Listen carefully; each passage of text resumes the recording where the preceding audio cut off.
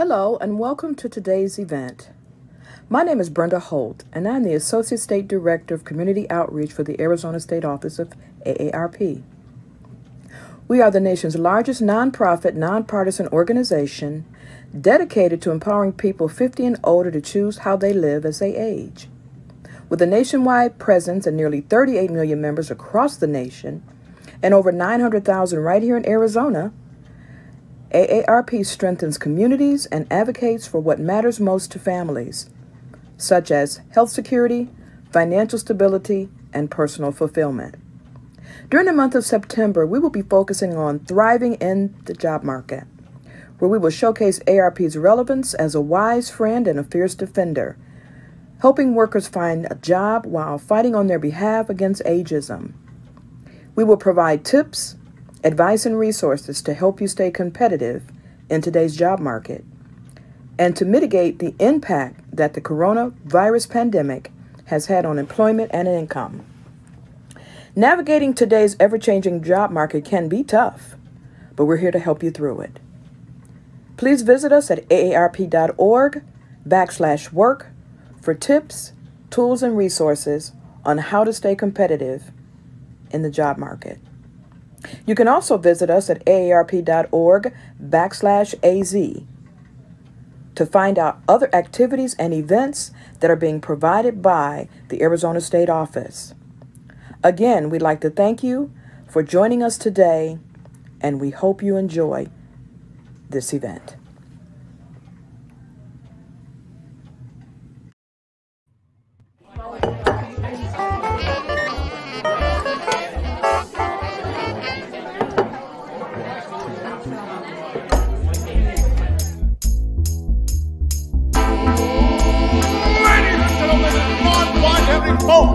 Welcome to the show.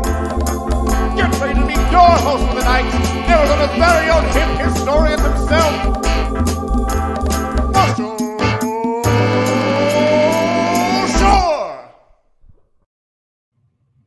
Well, hello, good evening, everyone. I want to welcome you to Arizona History Happy Hour. So glad you can join us tonight as we're getting ready for some major fun right here at 7 o'clock hour here in the lovely sunny Arizona.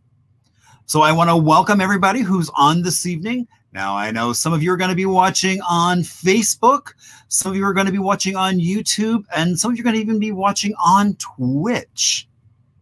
I mean, can you look at that? It's already into September. That's just kind of shocking that it's already that late. So today we're celebrating all kinds of things. So actually tomorrow in Arizona history, back in 1936, Francisco Hernandez, who was a Tucson stonemason, passed away. He helped build the old courthouse, the Carnegie Library, which you can see right there, the St. Joseph Academy, and even the first structure on U of A's campus. Now, there's all kinds of things we're celebrating today, including Testers Day. And at first, when I saw I was like, testers, I was like, oh, they're looking at computer bugs and things like that. But actually, this goes back to 1947 when they were working on a computer that was having issues, and they found an actual bug in the computer. It was a moth that was shorting out some solenoids and causing that calculator not to work properly. Also, since 2000, we are now celebrating Wonderful Weirdo Day. So for all of you weirdos out there, hello, how are you? Nice to see you. It takes one to know one. So this started back in 2000 out in Austin, where kind of their theme is Keep Austin Weird. Some folks felt that they should appreciate more the people than what they were doing. So that's how this got started.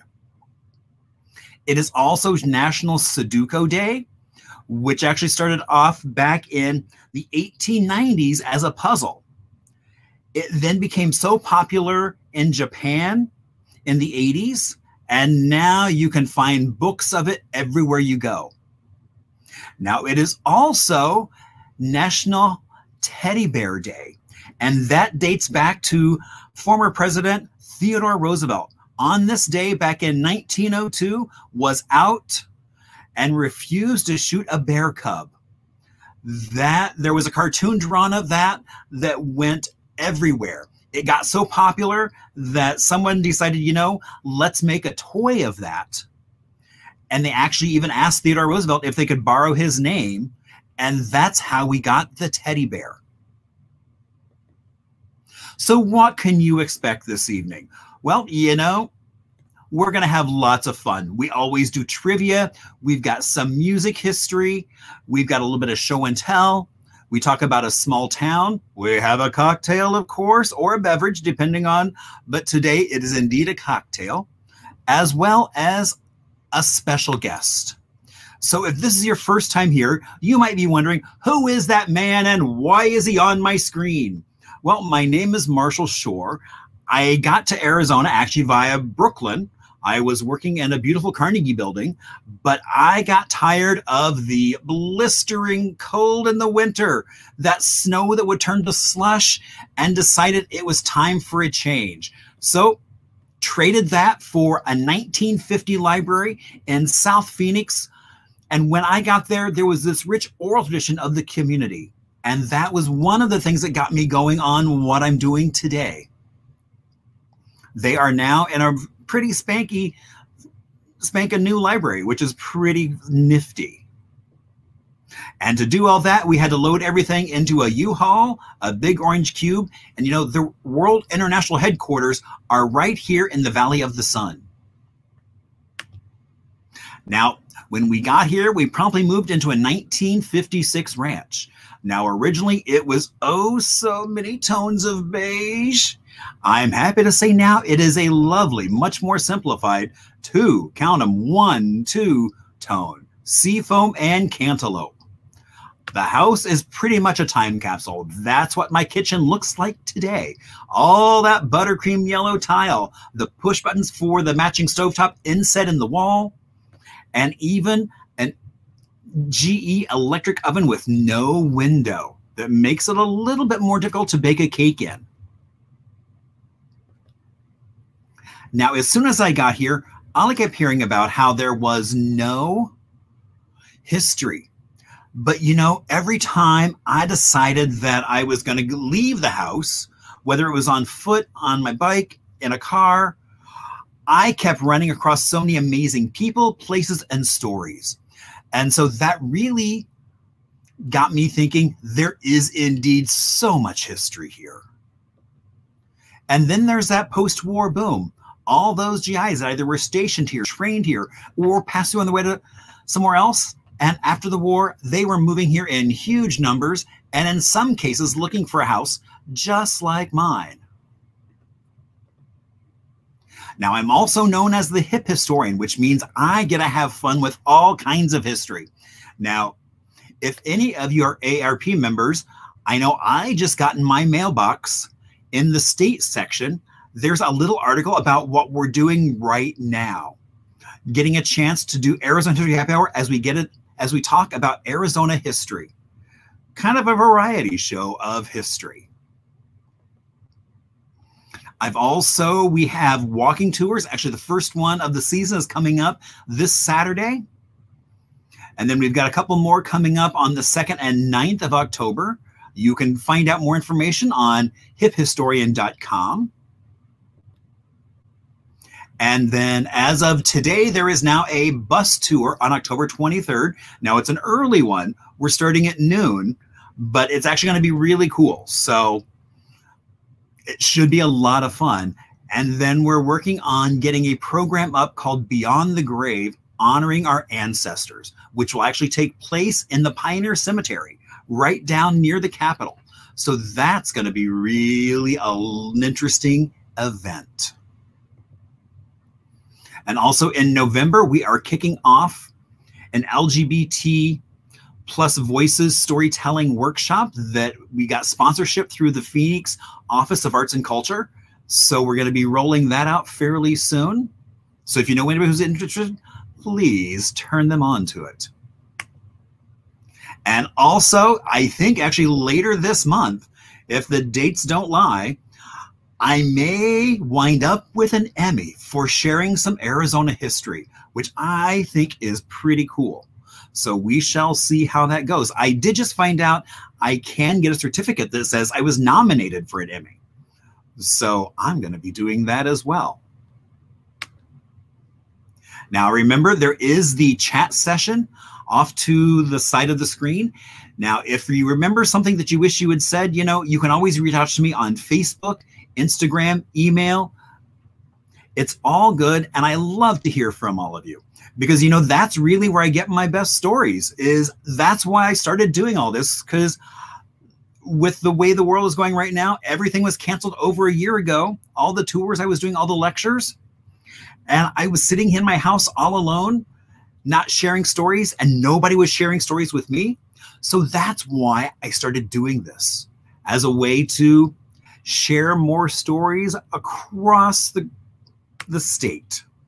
Now, I will ask, if you are watching on Facebook, there is a little share button down there. If you can click on that, I sure would appreciate it.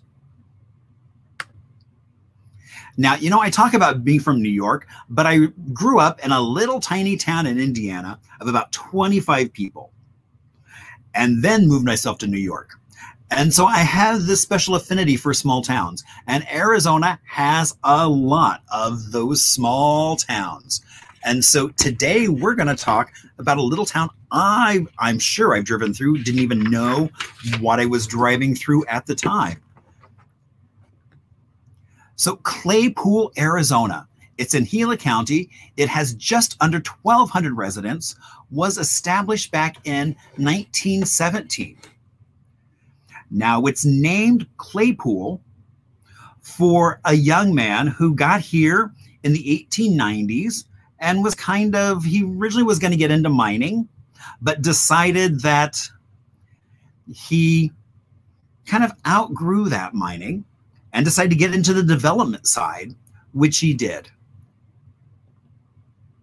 And if you ever make your way through Claypool, it's actually, you can see it is smack dab in the middle between Miami and Globe. I'm sure I've driven right through it and didn't even realize I was driving through a different town. So I need to watch better. And so if you drive through, you'll be able to, or stop, you'll be able to see an 1880s train depot. There's even some early 1900 storefronts still standing. But, you know, it used to take a long time to get from Miami to Superior. And so they built what they called the $1 Million Highway because of the cost, and it was also using labor from the prison camp near Superior. And so when it opened, it was all these curvy, windy roads. And then they decided that they should build the Claypool Tunnel. And so they dynamited right through the mountain and built this tunnel. They then enlarged it in the early 50s, just in time to close it down, and so it could be replaced then by the Queen Creek Tunnel. But when it was built, it was the largest tunnel in Arizona. And some say it's one of the earliest tunnels still surviving that haven't been torn down or blown up. Now, when they did that remodel on the tunnel, they actually put a plaque on it to signify that this was indeed part of that $1 Million Highway. And then it was replaced by the Queen Creek Tunnel. But, you know, you can't discount and say that other tunnel, the Claypool Tunnel, doesn't exist, because now you can go for a hike right through the middle of it. So that's what I'm looking forward to doing when the weather cools down. I'm going to make my way down to Claypool and go. And I see Pam used to live there.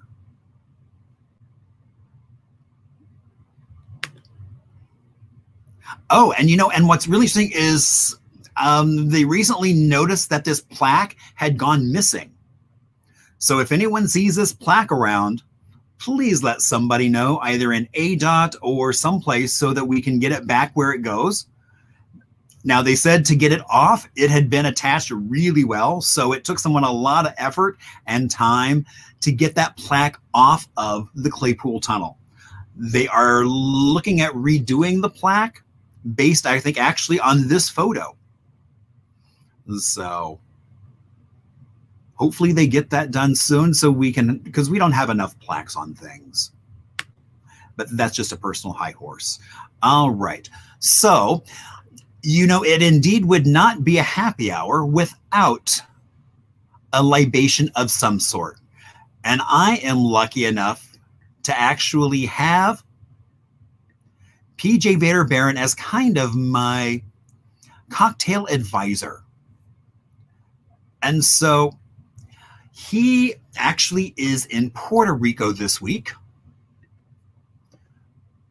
So we are having a mojito. And so I went over to the Valley Ho and got my mojito. Oh, and I love that the green screen is picking up the leaf, the mint in my mint julep. So it's got a little bit of mint, some white rum. They also threw a little dash of some 32-year aged dark rum in there. A lovely lemon wedge, club soda.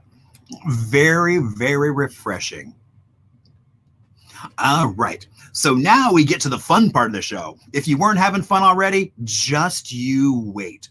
So we always have a special guest on, and tonight is no exception to that. We have Justin Levine. So welcome to the screen, Justin. So happy you can join us this evening. Oh, hello, Marshall. Thanks for inviting me. Great to be here. Oh, indeed. I mean, you're a longtime friend, a music lover. You founded Vintage Phoenix on Facebook.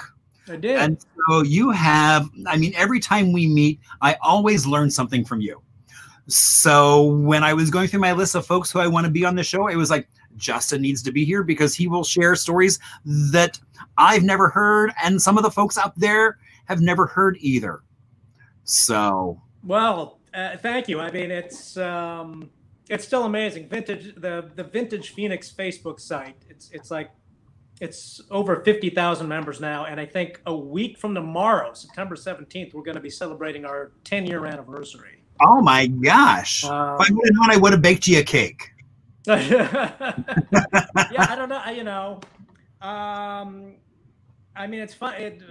I didn't really expect it to be anything. It's kind of a long story about how it got created, but I sort of initially created it in order to get people off my back because they were complaining on the Legend City page that I had originally created that they couldn't discuss stuff that wasn't related to Legend City. It kept deleting their things. And so it's like, all right, but this is cool stuff. So we're going to, you know, I'm going to create a new site. We're going to call it Vintage Phoenix, and anything old Phoenix that that also includes Legend City, but other stuff we can do. And then I just, you know, I really just wanted to concentrate on building the Legend City site. So Vintage Phoenix sort of got spammed with a, you know, a bunch of people like, you know, hawking their businesses that were in New York or whatever. And then finally this woman contacted me through Facebook named Joanne Downey and said, listen, if you'll allow me to be an administrator of the site, I'll clean up the spam and like, you know, make it run properly. So there's like 8 administrators now, and, you know, including like Christy Kennedy, who was, she's a daughter of Ken Kennedy, who was the original Gold Dust Charlie on Channel 5. If you're not familiar with Gold Dust Charlie, that's the forerunner to the Wallace and Ladmo show. It's like the character of Wallace originally started on Gold Dust Charlie and then got his own show, and then Ladmo came in. But there's, you know, Paul Berkmeyer and a bunch of other people. There's Tom and Candace and Mike. None of these people I've ever met except for Christy Kennedy that basically run the site. And I just sort of, I was the one who started it, and now it's grown into this resource that, like, you know, Phoenix journalists are always like popping on to do research or find out about things. So, right, I know I use it myself looking for things. So. Yeah, it's amazing. It just, I started it on a lark, and it grew into this amazing behemoth. So 10 years on the 17th, it'll be amazing. So. And I do want to commend you on that's an amazing jacket. No, thank you. You are so welcome. Well, like I said, I knew, you know, with Marshall Shore, there's always going to be competition. I couldn't let him like outshine me. So indeed. So now, are you having a cocktail this evening? I am. Thank you for reminding me. I did not have time to go to the market today, and so I did not have stuff for a mojito. But if I can go off camera for 2 seconds to get the missing ingredient here, hang on. Uh-oh, a secret missing ingredient. Yeah. How fun. So, you know, since PJ's been doing this for over a year, we've actually started talking about doing, I think we're going to do a special show in December that may just focus on some of the amazing cocktails that he's created. And it will hopefully, if we can pull it off, will be a in-person as well as a virtual thing. I will absolutely be there. The missing oh my God, ingredient I would love to have you there. Is I've got this. I bought this new gizmo from Iceology. It creates perfectly clear ice, and it creates these big like Mongo 2-inch ice cubes. It's perfectly clear and it tastes great. So hang on a second. So there we go. Start off with that. I don't have full mojito stuff, but I've got the rum, so we'll start with the rum base here. You know, how can you go wrong with rum? That, and then, all right, I do not have mint leaves, but I do have peppermint schnapps. It's 90 proof, so I gotta like be careful with this stuff. This is like, yeah, that's probably too much. We'll see. I don't know. At least your breath will be smelling fresh. Yes, and then for a little, we'll throw in a little creme de menthe as well, a little color. So that way, green screen, it would pick up the green in your cocktail and make it your green screen. And then finally, I don't have any garnish, but we'll top it off with a little zero sugar. Nice. Very good. I have no idea what this is going to taste like, but it's the closest thing to a mojito that I've got, like in my cabinet. So. Post time. Cheers. All right. All right. Cheers. Watching in and listening.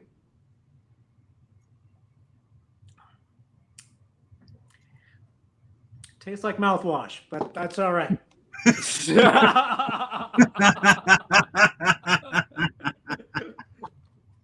You know, sometimes when you try things, you never know which way it's going to go. Yeah. All right. So Justin has made some really amazing trivia questions. Now, you know what's unique about when we do trivia here is we go through all the questions and the multiple choice answers. And then we will take a little bit of an Arizona music break that also is very Justin specific as well. And then we'll go through and talk about we'll talk about all the answers. Now, you can keep track of your score on a notebook. Some people keep track actually in the chat session. Whatever makes you happy, you go for it. It's all a good thing. All right. So, as we get ready for question 1. Ding. Oh, I was going to bring a bell in. I forgot to bring a little bell. So that we could ring it whenever I felt like it. Oh, fantastic. Do you have one? Because I got a bell also. I can bring it. Oh, it's in the other room. I'm not going to run over and grab my bell. So I'll make that on my list for next week. Okay. All right. So our first question, what was the name of the bar located in the basement level of Christown, which is, oh, Roger says, ding. Thank you, Roger. So what was the bar located in the basement level of Christown, now Spectrum Mall, underneath the shops on the main level? Was it A, the Cavernous Tavern, B, the Genders Closet, C, Christown Pub, or D, Grog's Lair? So which do you think one of those was the name of a bar located under Christown Mall in the basement? All right. So as you're figuring that out, we are going to go on ahead and move to question 2. Folk musician Joe Bethencourt was for 17 years at which establishment? Was he at A, JD's, B, the Rhythm Room, C, Funny Fellows, or D, Biltmore Fashion Park? So Joe Bethencourt was a musician, and he was playing where for 17 years? Oh, I see Justin's, you're adjusting your cocktail. Yeah, I'm topping it off. just with just the ginger. All right, so question 3. What Phoenix TV show aired old sci-fi, horror, and monster movies every Saturday morning on KPHO TV5? And it ran for nearly a quarter of a century, from 1964 to 1988. 10:30 to noon. Indeed. Was it A, Dr. Wizard's Desert Terrors? Was it B, The Walls and Ladmo Show? Was it C, TV5's Mystical Journeys? Or D, The World Beyond? So one of those was a long-time show on KPH Channel 5, and they showed sci-fi and horror and monster movies every Saturday morning. All right, moving on to question 4. Which of the following reasons make the Phoenix Suns unique among NBA franchises? A, only team to have played more than one triple overtime game in the NBA Finals. B, the only team never to have won an NBA championship among team franchises over 30 years old. C, the first team to have a mascot based on a real animal. Or D, only sportscast announcer in the NBA to have worked more than 45 consecutive seasons. All right, so which one of those do you think makes the Phoenix Suns unique among all the other NBA franchises?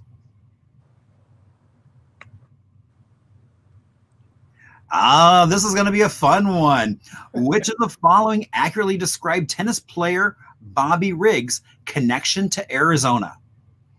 He was once head coach of the now defunct Phoenix Rackets team in the World Tennis League. B, he was a minority owner of the Greyhound Racing Park.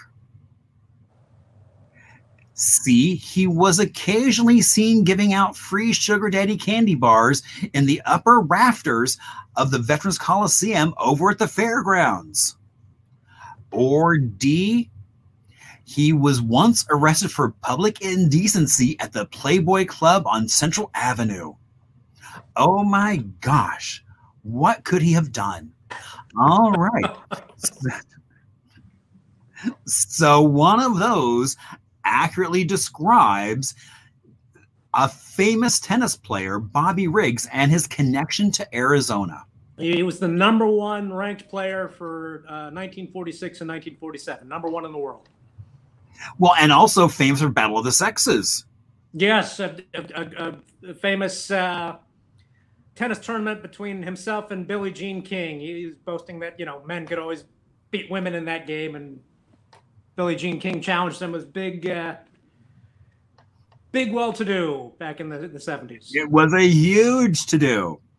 And so, all right. So, moving on to question 6. What Phoenix-based band had a hit single in 1964 entitled Work, Work? And Alice Cooper cites them as a direct influence on his work and his lengthy career. All right. Was it A, Vincent Furnier and the Spiders? B, Commander Condello's Salt River Navy Band? C, Barry and the Goldwaters? or D, hubcap and the wheels? So which one of those bands was an influence on Alice Cooper and also was a hit single back in 1964? All right, question 7. Star Wars opened on just 32 screens on May 25th of 1977. By July 31st, it was playing of 1977. It was playing on 956 theaters throughout North America. How many of those were right here in Arizona?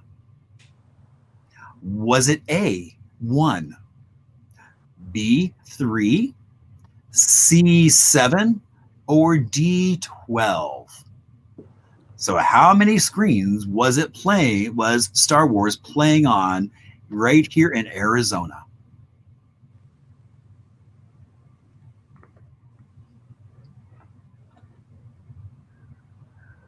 All right, question 8. How was Don Bowles murdered in June of 1976 after reporting on land fraud schemes by local contractors? A, he was gunned down by an assassin outside the entrance to Legend City Amusement Park. B, he had his porterhouse clandestine poisoned while eating at Durant Steakhouse. C, he had his car bombed in front of the Clarendon Hotel. Or D, strangled at night near the 18th hole at the Arizona Biltmore Golf Course. So which one of those ways was Don Bowles' demise? All right, moving on.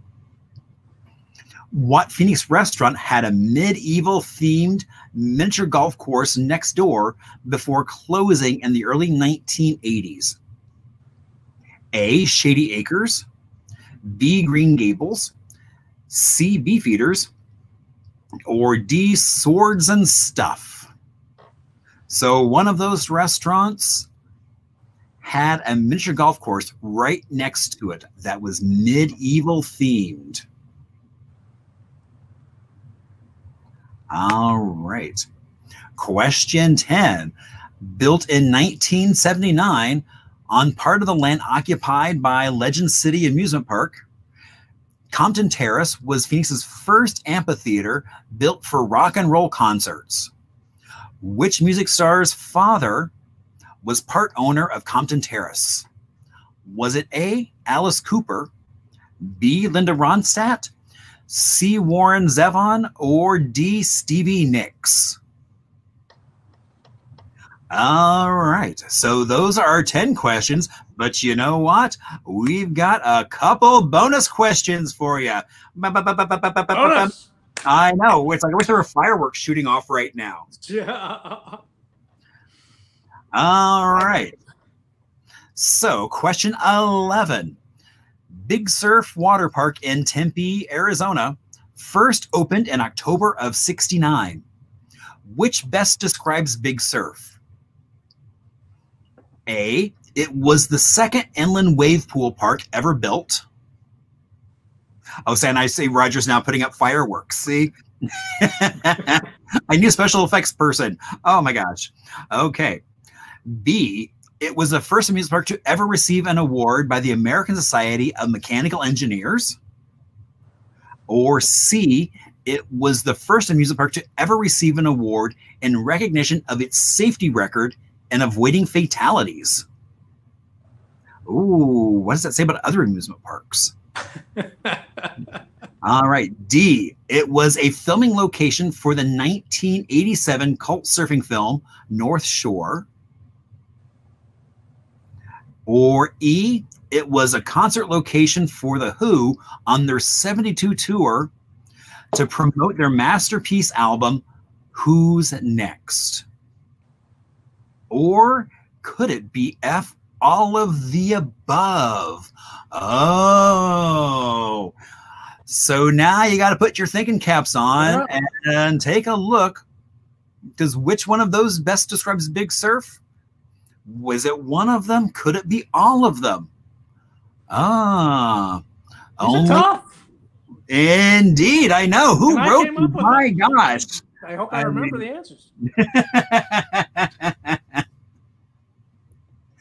All right. And then our last and final question, question 12. Phoenix's Sombrero Playhouse opened back in 1947 as a stage and dinner theater. Now in 49, they added a movie screen. Which of the following statements about the Sombrero Playhouse is false?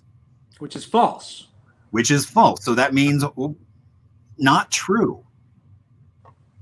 Got it. Yep. All right. A, once hosted a live performance by Groucho Marx. B, hosted the 1962 world premiere of playwright William Ing's Natural Affections before hitting Broadway. C, it was one of the first 20 theaters to show the Rocky Horror Picture Show at midnight. D, it was acquired by AMC Theaters due to impending bankruptcy. Or is it E, none of the above? You know, I had a professor in college that did that, made all these if and then things, and you had to know your stuff, or you were going to get it wrong. Yeah. All right. So while you're thinking about ABBA, CA, there's like a regular formula for these. But when you throw in an E, it's like it screws it right, all and it kind of throws it off, because if we're doing the bubble, I don't even think the bubbles went to E, so Yeah, they would right. so they would have been really confused. All right. So while everybody's out there thinking about all those answers, we are going to move on and do a little bit of an Arizona music history break.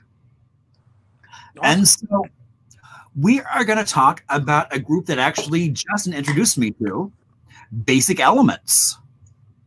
Now, they are likely the greatest 80s band you've never heard of. Now, except for a few folks who grew up here in Phoenix. Now, they were really kind of hot from 1984 to 1990 with that crowd that loves their Aquanet and new wave music. So they made a name for themselves in the 80s, playing many local venues with such bands as the Gin Blossoms, Gentlemen After Dark, Caterwaller. They opened up for some other even larger groups like Bolshoi and Gene Loves Jezebel. This was all while maintaining average grades, while they were all 17 years old, still in high school. They couldn't even go to the venues they were playing. I can't speak about their grades, but I did go to high school with them. Well, no, you know, actually, I didn't see anything that said they graduated, but I'm assuming they graduated. As far as I know, yeah. I actually captured their first live performance on videotape at the Shadow Mountain High School talent show. Oh, wow. Oh, so it's kind of like a thing, kind of like with Alice Cooper, starting off with a talent show in high school. There you go. I wish I had had a video camera for that, boy. Oh, yeah, that would have been something. So, yeah, so I mean, they played venues like the Mason Jar, the Fairgrounds, and pretty much any teenager whose parents were out of town for the weekend, they could be found playing at the party in that backyard. Now, sadly, they decided to break up in the 90s, and actually in 1990. They did a huge reunion concert in 2019 in LA at the Mint to a packed house. I was there, even though I do not see myself in that image on the right there. I know. I actually kept looking for you in some of those photos that I found. I was like, I said, I didn't see you. I was like, because you weren't wearing that jacket. That's true. It'd be easy to spot. See, now you see method to my madness. Yes, indeed. And so after this event, they went off and recorded not new music, but actually music they had written back in their heyday.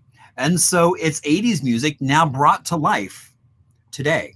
Yeah, they composed some great songs that they never like recorded professionally. And my understanding is that they sent a demo tape to one of, I hope I'm telling this correctly, it's one of the producers of the psychedelic Thurs. Indeed, yeah. Albums. Ed Bueller. Yeah, who took them on and produced. I'm not sure if they have a full album, but they have at least 4 singles, maybe more. And it might, I would love to hear a full album from them someday. But it's great for those who love new wave 80s music. It's sort of like this undiscovered gem that has just been unearthed again because they only recently released their professionally produced singles this past year, and it's just amazing stuff. Yeah, and I know they've done some Facebook Live things. So if you look them up on Facebook, you can track down and see some of the performances. And they too made the mistake of having me host their live chat. So I don't. I'm like the Forrest Gump of these these reunion shows. All right. So now I hope you're all ready for some answers because we've got some great ones for you. All right. So the name of that basement bar at Christown was called? The Janitor's Closet. So what was so special about the Janitor's Closet? Because everyone who talks about it gets like all misty-eyed. What was so special about it from my perspective, as a kid who was too young to ever go in there before it closed, was the fact that it was in the basement of this huge mall where like families went, and then it's like there was this sort of like secret stairway that you would go down with a sign saying, adults only, when kids couldn't let, and then it was sort of like if you're old enough to remember like the early days of cable with On TV, and when On went off the air, the Playboy channel would start, but the picture was scrambled, so you'd sort of like stare at it for hours, hoping to get like a 1 second unscrambled quick view of nudity. It was sort of like that. You would go down the stairs and just hope to see somebody open the door so you could like peek in. And this is like it like 1 in the afternoon. And so there must have been like some hardcore like drinkers and alcoholics. And you'd get in there and you'd see this sort of smoke-filled people sitting at the bar with their, and meanwhile, you're like looking down the stairwell into it. But meanwhile, at the main level of Christown, there's, the family kids toy store and the bookshop and the pet store where you could play with the puppies and the little playpen. And it was just, it just seemed like this other world that all the kids were like not allowed to go into. It was really, and I apparently, based on like old, like classified ads that I'd read, I guess it stayed open till at least 1 in the morning. But I mean, I always wondered like how that operated, because of course, with all the mall. Right, the mall would shut down. So like sometimes most would shut down like at 9 at the latest. Occasionally you could go to the movie theater and it would let out at like 10 or 11:30 at the latest for the late show. But then it's like I always wondered, it's like if you left the mall, could you walk it? Usually it would shut down. So when you left the mall, you could leave the mall, but you couldn't get back in because the doors were right. Exactly. Yeah. But it's like if you tried to get in, I was never sure. Like if you tried to get in at midnight, and it's like the janitor's closet would be the only thing in the mall that would be open for like, the late night crowd. I presume. I mean, I presume it must have been open until 1 a.m. each night. It just would make no sense to open a bar that would close at 9 or 10. But right, exactly. Just people are starting to get raucous, and yeah, and unfortunately, as with a lot of stuff regarding Christown, there's precious few actual photographs, or there's no video that I've ever seen. It closed in the era before, home video. So it's sort of taken on this this mythic semblance, in very much so. And for people my age, I was of the age where I got caught where I was just about to turn 18 when they changed the drinking laws to make it 21. Okay, right. So I never really experienced sort of the bar culture of Arizona, because I moved away from Phoenix by that time. But I know that Phoenix had a vibrant sort of bar culture and bar community before a lot of the other culture sort of cropped up in the city. Right. There wasn't much else to do. Right. And we were famous for dive bars. Oh, so many. Yeah, exactly. And the few glimpses that I got, behind the door, that I could just see like the first 10 feet into by just looking down that stairwell. You could tell it was just a classic, dark mahogany wood bar with the stools on, and just hardcore functioning alcoholics there all day, while the rest of the world shopped above their heads. It was so I wish I could have gotten a drink there, but. So, and Roger says that there was an outside entrance. Is that right? From the outside? It makes sense, but no one's ever talked about the outside. I mean, from a fire code standpoint alone, I would have to imagine that stairwell inside wouldn't be the only exit. But I never knew about it. Yeah. Well, and then I've also actually asked management of Spectrum if there's any of it left, because I'm sure the space is still there. Yeah. Is the bar still there, or is it now just an empty storage? And I've gotten no response from them. Huh. So, I mean, they're getting ready to start approaching a huge redevelopment. So we shall see what, maybe I'll get a chance to get down there. Who knows? Yeah, there's a website. I think I sent you the link that has a couple of photographs, and it has like the top of the stairway entrance from the far side, so you can see. But yeah, it's one of those things that just it's really only in the imagination, so it's taken on a more mythic proportion. Right, very much so.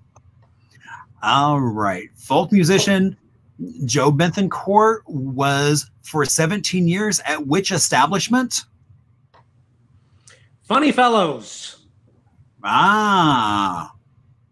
Another establishment that there was precious few photos or documentary evidence of, but I remember the logo of it was sort of similar to one of those funny face like emojis. It is a yellow face with it wasn't a smiley face, but it was open like with the tongue hanging out. And it served sandwiches, and my parents used to take me there on rare occasions. I was really, really young.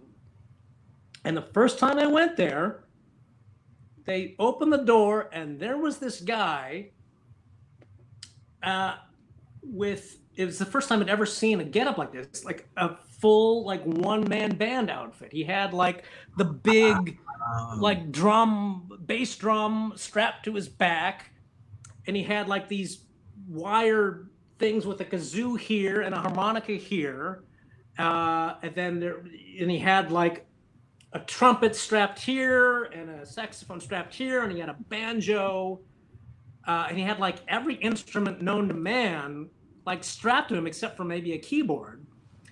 And it turned out this guy was Joe Bethencourt. Yeah. And he would, play at this restaurant that basically just had sandwiches. For 17 years, he was sort of like the house musician. And I remember, I don't remember distinctly enough to remember like what song he played, but he played every instrument like expertly. Wow. And he's also in the Arizona Music Hall of Fame. Indeed. Yeah. So if you do like a YouTube search for him, you can see a bunch of his performances. Really, and even though he's in the Arizona Hall of Fame, still I think an underrated, unheralded musician. The great Joe Bethencourt and the great Funny Fellows. All right. So what Phoenix TV show aired old sci-fi, horror, and monster movies every Saturday morning on Channel 5 and ran for nearly 25 years?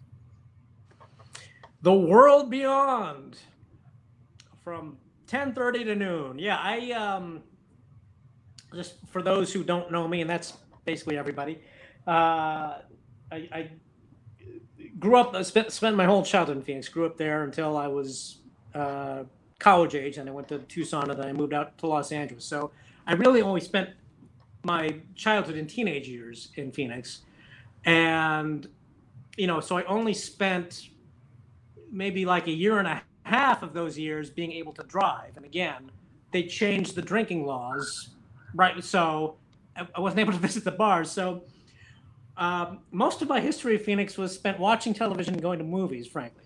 But beyond the Wallace and Ladmo show, which like every kid of the 60s, 70s, and 80s grew up on, The World Beyond was a regular staple on Saturday mornings. They'd have like the cartoons that every channel would put on. But then at 10:30, this was the show that really like triggered my own passion about movies. It was both horror, sci-fi, and just monster movies like Godzilla and The Blob and Dracula, Frankenstein, blah, blah, blah, So it was every morning from 10:30 to noon. And then if I was feeling lazy and had nothing going on that Saturday, which was most Saturdays, it would be followed by Action Theater from 10:30 from noon to 1:30, which is like World War II movies and westerns and Gunga Din style stuff.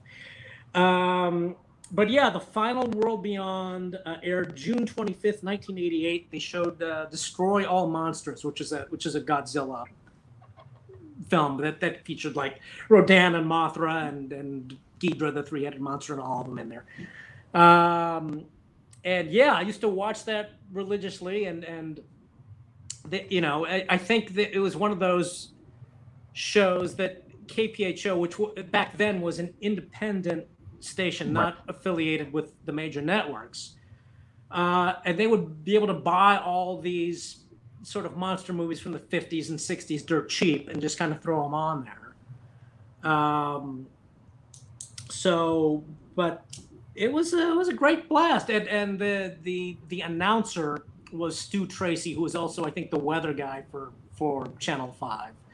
I think Facebook has a tribute page that it's called the World Beyond Tribute, and again, if you do a YouTube search, you can hear some of like Stu Tracy's announcements, like coming up on next week, The Blob with Steve McQueen, that kind of stuff. But for those who grew up on television as I did, Saturday mornings, The World Beyond, couldn't miss it. It was great stuff. Okay, so if you watched that for the movies, did you ever see when Aquanetta and Jack would do their like midnight movies? I did not. No. Okay. I don't know if it was because my parents just sent me to bed too early, because I've always been a night owl, so that would have been right up my alley. But I actually, back in those days, this is Arizona history, so I guess I could say these things. But this was when there was really only the three networks, ABC, NBC, CBS, and then KPHO TV5 was like the one independent station. And then you had the Channel 8, which was the public broadcast station. And then eventually there was another independent station, Channel 15, but it was you had to get it on the other, like, UHF versus VHS Oh, okay, style. great. So Channel 5 was really the only independent station. And I think, but they would all sign off like at midnight or 1 a.m. and you didn't have television between 1 a.m. and, like, I think maybe 6 a.m., maybe 5 a.m. Except for one day out of the year, the Jerry Lewis Telethon. That's the one show that would run 24 hours. It was on Labor Day weekend, so I thought it was like the coolest thing. I would stay up to watch TV at like 2:30 and 3 in the morning, and you know, when Phoenix was still kind of a small town, just a desert community, and it's like, this is the greatest thing ever. I can watch TV at like 3 in the morning and see like some Vegas juggler. This is awesome. You know, they should every station should be 24 hours, you know.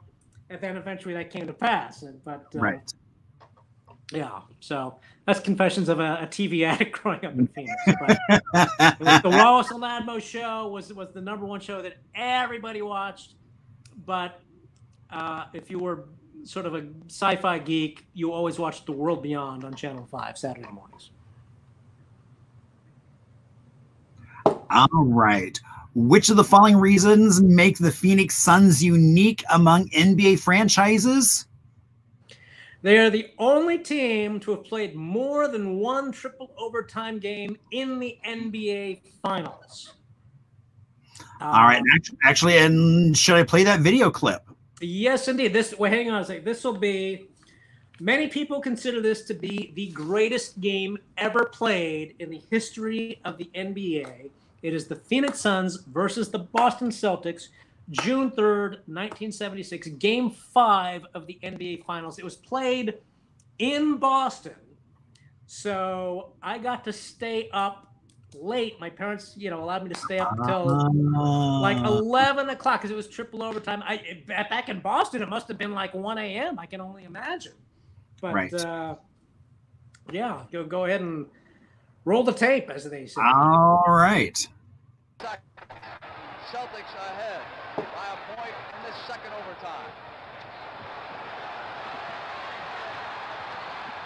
JoJo White on the drive, put it down at 3 points at 19. Phoenix will have to call a timeout.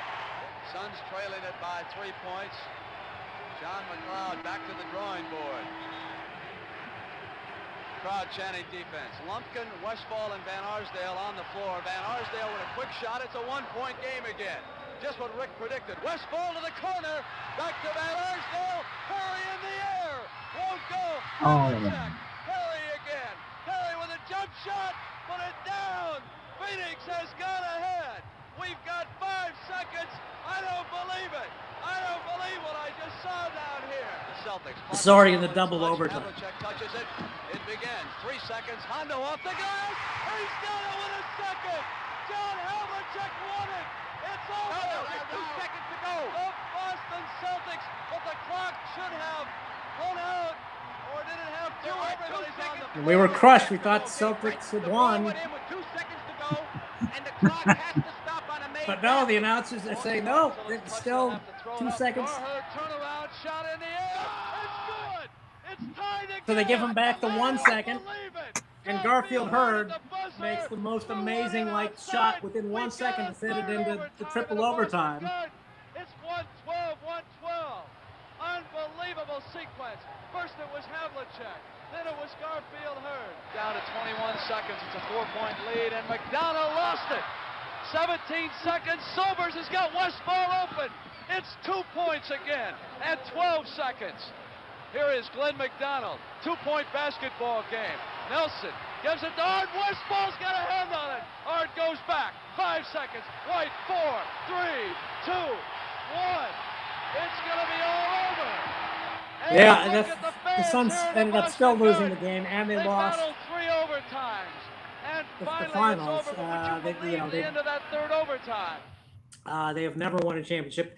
The other game that went into triple overtime in the finals was versus the Bulls on March 29th, 1993. But the one versus the Celtics, Game 5, every Suns fan, and even like, casual people who weren't particularly basketball fans were just going nuts that night. And that's really what sort of began, I think, the true love affair between the city of Phoenix and the Phoenix Suns. I forget which, there was some radio broadcast, sports broadcaster who said this recently. He's absolutely right. That says, you can never really love a sports team until it breaks your heart first. The 76 season was one of those where the Suns did so much better than everybody expected, and they came so close, and yet couldn't quite get over the hump. But yeah, even my mother, who was not a particular sports fan, I remember watching the game in my parents' bedroom, and she was like, after triple overtime, she was like going nuts, and everybody was going nuts. So that Game 5 of 1976, everybody goes to Phoenix will remember that night. So. And the other answers that they're with one of the answers that's not correct is that the Suns has the only announcer to do more than 45 consecutive seasons. That's not true, because Chick Hearn of the Lakers did more than 45. But Al McCoy of the Suns eventually eclipsed his record, and he is now currently the longest continuing announcer. I think he's on his. I think he just wrapped up his 49th season. So it is the longest running basketball announcer in history, in NBA history. Okay. So I think he's like the only figure of the Phoenix Suns that I still have like a direct connection to. And the Suns at this point, because they've come so close like 3 times to winning the championship but not getting it, they've sort of become like what the Chicago Cubs were to Chicago before the Cubs finally won their own World Series. Everybody is just sort of waiting for them to finally win a championship, because the Suns was the first professional sports franchise to get started in Phoenix, and it got started like I think if not 69, the year I was born, maybe the year before at most. I know it was like 68, 69 when they were actually playing down at the State Fairgrounds in the Coliseum. Yeah, exactly. At the Veterans Memorial Coliseum. That's when all this took place. So it's like I remember seeing like, Dick Van Arsdale, the very first player that the Suns recruited ever. It's like it was great watching those guys be able to play. So, well, and that's the perfect lead in to our next question. Oh, what's it on me? Oh, there we go. All right. So which of those following statements accurately describes tennis player Bobby Riggs and his connection to Arizona? He was occasionally seen giving out free sugar daddy candy bars in the upper rafters of the Veterans Memorial Coliseum. This was primarily during the Phoenix Rackets tennis games. Oh, okay. Which used to be like, there used to be like this World Tennis League, or I forget what it was called. And the Professional Tennis League was started in part by Billie Jean King's husband. Back in those days, she had a husband, believe it or not. So after Bobby Riggs had his famous like tennis match against Billie Jean King, he was sponsored by Sugar Daddy. And I guess just as a marketing ploy, they put him way up in like the nosebleed sections of the Coliseum. And my dad was a huge tennis nut. So he had like season tickets to the Phoenix Rackets, which got huge attendance because the Rackets, in a huge coup, managed to recruit Chris Everett Lloyd now. Oh, wow. But who was at the time, without question, the best female tennis player in the world. I think you could arguably say at that time, like the best player, regardless of gender, and sold a lot of tickets. So my parents would take me to these games, And I'd see this strange guy way up there with these, thick horn-rimmed glasses and sort of like this mop. I did like sandy blonde, brown hair, like giving out candy. And it's like, who's that guy? And my parents said, "Oh, that's Bobby Riggs. Go see him." And my parents were cool enough, and the era was such that, they didn't have to like grab my hand and take me. They just trusted me enough, even though I was whatever, I don't know, 7, 8 years old, to go up to the rafters, and they were confident enough that I wouldn't like fall over the railing to my death. And I'd go up. I didn't know who this guy was, other than my parents apparently knew it was Bobby Riggs. But a famous, like, not only tennis player, but like gambler and hustler and like con guy. It was just a great character. But all I knew is the guy just handing out candy bars, and it's like, hey, how's it going? And they weren't candy bars. Most of the time, he'd give out regular sugar daddies. For whatever reason, he had a select few of the 1 pound sugar daddy candy bars, and he gave me one of the 1 pounders. And again, I'm like 7, 8 years old, and so I'm like holding this thing. Compared to my size, it's like half my size. Right, exactly. And at the time, again, when I was 7, 8 years old, I didn't get the joke because I didn't know what sugar daddy meant, except that it was like a candy bar. Right. So I didn't get the fact that how appropriate it was for Bobby Riggs, of all people, to be sponsored by Sugar Daddy. Right. The whole battle of sex. I didn't know what it meant. Right, the fact exactly. It was a candy bar that had sugar in it.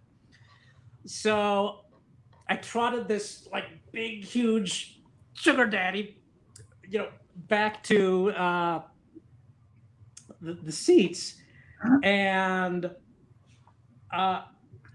it stayed. I was able to take a few bites. It was, even back then, it almost like broke my teeth off. And I kept it in my room for like 4 or 5 months, like occasionally like licking it or taking a bite out of it. And but there were sections that would like get like cat fuzz on it, when I would, for the, after I exposed the wrapper off of it. And then I finally threw it out, when it was like only a third of the way eaten after like 6 months. But yeah, just as a promotion, or I don't know if it was because of Billie Jean King put him up to it, or maybe Sugar Daddy was paying him a boatload of money. He would just be up there. The guy, the former like #1 tennis player in the world, would be up in the nosebleed sections where there would only be a smattering of tickets sold, just handing out candy bars to whoever would go up with him. It was great. But yeah, Bobby Riggs, if you're not familiar with him, look him up. Great character. Indeed, that's why I was so thinking it was probably the Playboy Club that he got. No, for the record, no. He was, as far as I know, he was never arrested. Exactly. That did not happen. So in case anyone thought that could have happened, it did not. All right, so question 6. So what Phoenix-based band had a hit single, Work, Work, and Alice Cooper says that they were a direct influence on his music and his work and his career? Hubcap and the Wheels. So who were Hubcap and the Wheels? They look kind of sketchy. They were sort of like the first, how would you describe it? Like before Spinal Tap, they were like the first parody band. Right. But the thing is, much like Spinal Tap, they were genuinely good as musicians. So not everybody, some people either didn't understand the parody or just didn't care. So they ended up like signing with Columbia Records and got a minor national hit with Work, Work, and got booked on like the Steve Allen Show nationwide. And Pat McMahon was sort of he was Hubcap, and he put on this ridiculous like pompadour wig and like, a pound of the bad eyebrows, and the eyebrows and everything. Yeah. But even though, so he was sort of like the singer and the front for the band, but the actual musical heart of the band was this musician Mike Condello, who also went on to continue on with the Wallace and Adamo show. His later band was Commodore Condello's Salt River Navy Band, which I think was Choice B. Right. So, and he did like a lot of both parody songs and tribute songs, but he was an amazing musician in his own right. And if you go to the Museum of Musical Instruments in Phoenix, there is what I assume to be a permanent display of Mike Condello's work. It is. It's still there, right next to Alice Cooper. Exactly. Very justifiably so. Just very tragically took his own life in the 90s. You know, I'm with the. I mean, I know how depression works, so I'm not sure if it would have made the difference. But I got, you know, I don't think he ever really realized how many lives he touched and what an impact he had on the Arizona community. Mike Condello, look him up. He remains sort of a very revered cult figure in sort of late 60s psychedelic music circles, and ended up on this great kids show, the Wallace and Adamo show, in Phoenix. But yeah, he was sort of the inspiration to the forerunner of like bands like Spinal Tap. It was sort of this band that was sort of meant to parody these ridiculous sort of one-hit wonder rock bands of the late 50s, early 60s. Right. And ended up actually having a national hit and being on the Steve Allen show. So yeah, indeed. I would imagine you'd be able to find their footage on. You can indeed find footage. Yeah. I almost thought about ending the show with one of their numbers, but my fear is always with copyright. Unless I can get actually like Pac-Man to say, yes, you can play that. No, I don't want to challenge anything. So I'm like, okay, you know, people just have to go on YouTube and take a search. All right. So Star Wars opened back in 1977.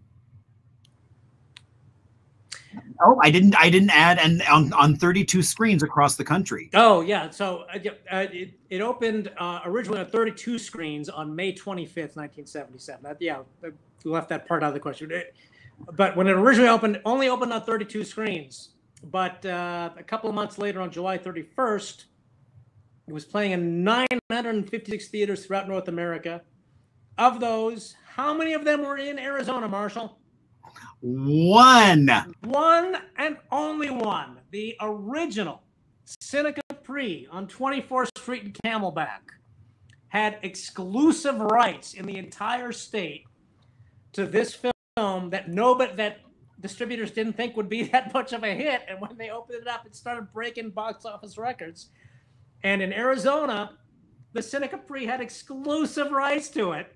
So wow. Finally, after like 2.5 months, a week later, it finally opened up in a second theater in Tucson. I'm trying to remember the name. It was the El Dorado in Tucson. But if the first year, it played for 60 straight weeks in Phoenix, exclusively at the Seneca Capri, over a year. So if you wanted to see Star Wars the first year of its release and you lived in Phoenix, you had to see it at the Seneca Capri, which was great because it was the original Seneca Capri was the greatest theater. Oh, I am so sad. I never had. I mean, by the time I got here, it was long gone. And when I say it was the greatest theater ever built, I am telling you this while sitting here in Los Angeles, where I have been to the Cinerama Dome and the Egyptian Theater and all the great Palace Theater, does not hold a candle to the original Seneca Capri. And for people who wanted to see this, and everybody wanted to see it because it was a sensation, if you were lucky and you timed it right, you could show up online where the line would be around the block in the Seneca Capri, where you only had to wait 2 hours because the next show was sold out. But most of the time when you showed up, the 2 shows ahead, it would be sold out. So you'd have to wait like 4.5 and 5 hours in line to see this thing. And people, even in summer, when it's 90 degrees out, people would stand in line. And Phoenix was a small enough town that whenever you went, you would see somebody you knew standing in line. I saw my barber. It's like, oh, hey, And then, so creative vendors who would sell drinks and snow cones would like walk up and down the lines, and you'd just be standing there or sitting on the hot pavement for hours at a time.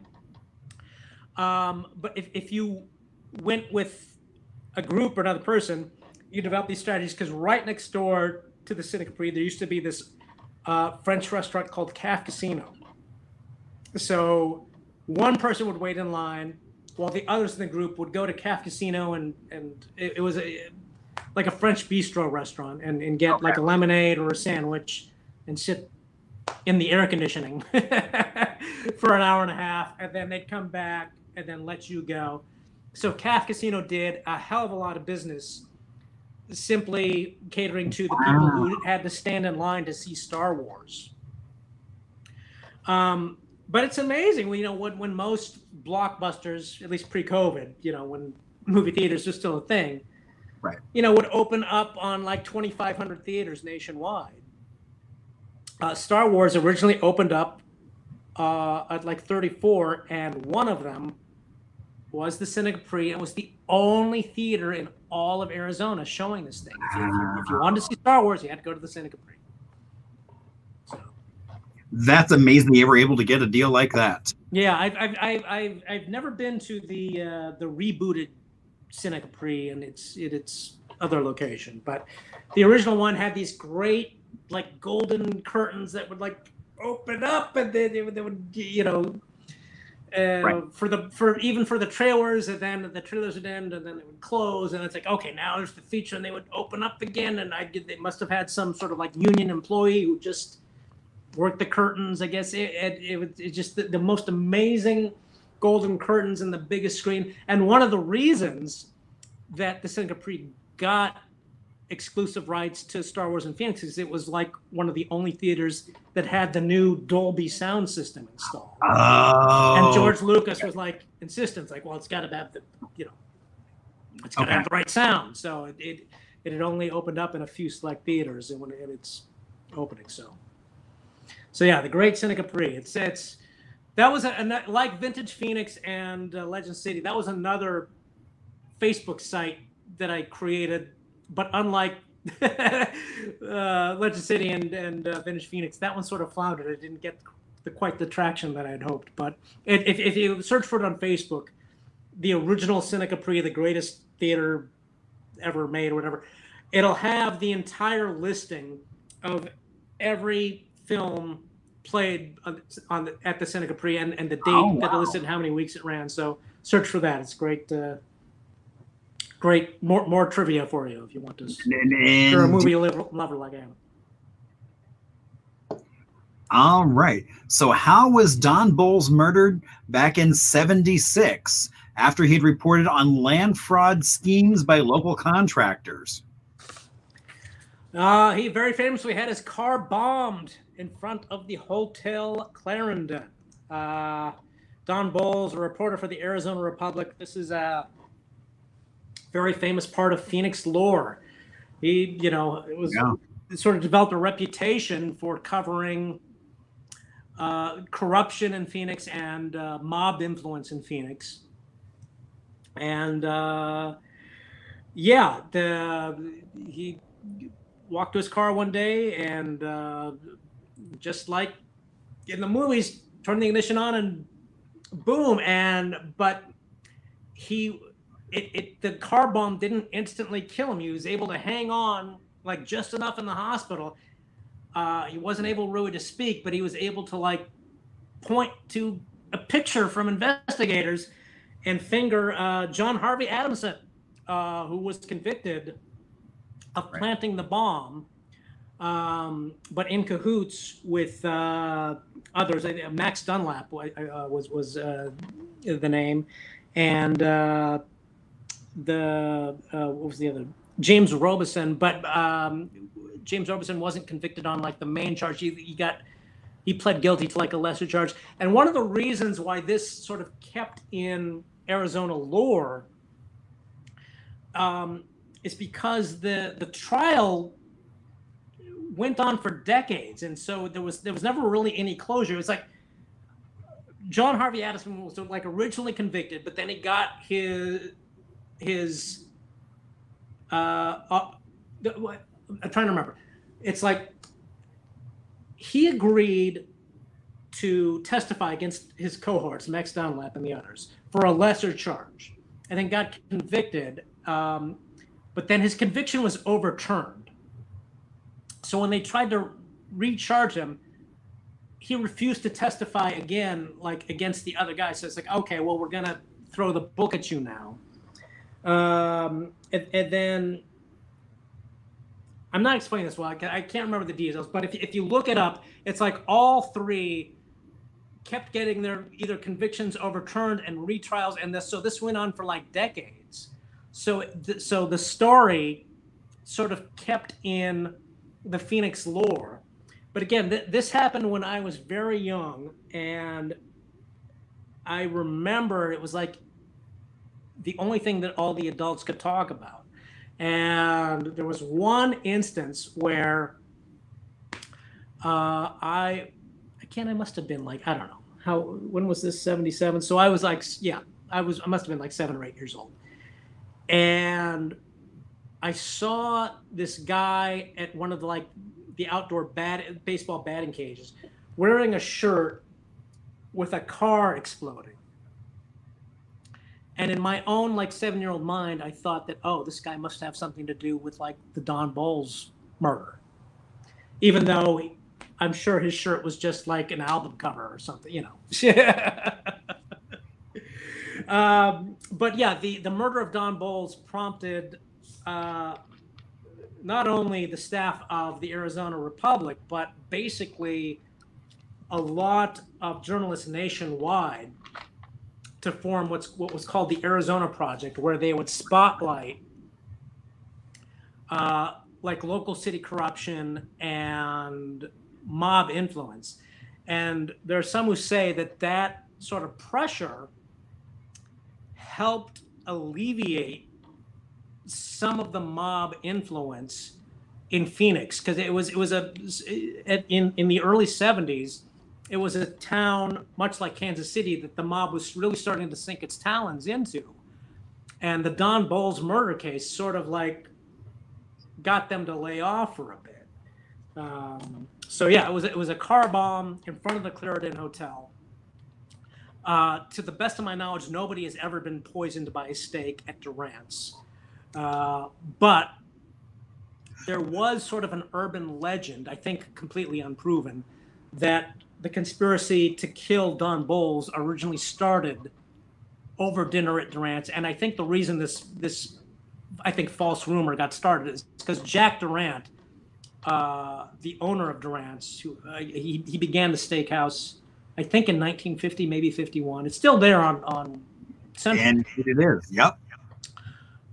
People say he had mob connections, which is sort of technically true simply because he was, before he started the steakhouse, he was a pit boss at the Flamingo Hotel back in the days when it was owned by Bugsy Siegel. So technically he was an employee of Bugsy Siegel.